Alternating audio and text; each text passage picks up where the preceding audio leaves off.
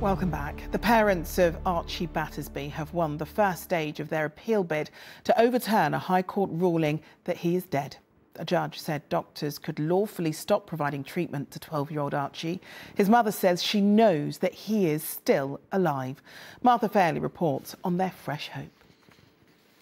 A week ago, a High Court judge ruled that Archie Battersbee was brain dead and his life support should be turned off.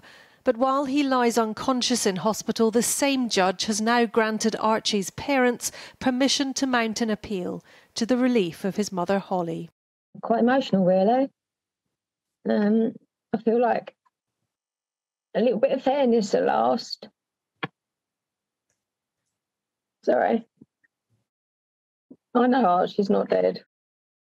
Their funny and talented 12-year-old was found on the 7th of April after suffering brain damage at home. It's thought he might have been taking part in an online challenge.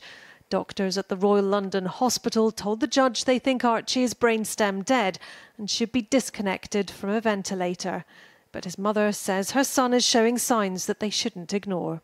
He's definitely been extra responsive with his blood pressure this week. His little friend come to visit him.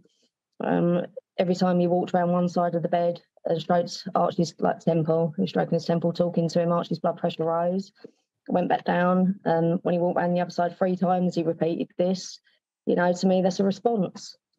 Today, Judge Mrs Justice Arbuthnot dismissed 8 of the family's grounds for appeal, but Archie's parents' legal team successfully argued it had not been shown beyond reasonable doubt that he was dead, and the judge decided Court of Appeal judges should consider the case.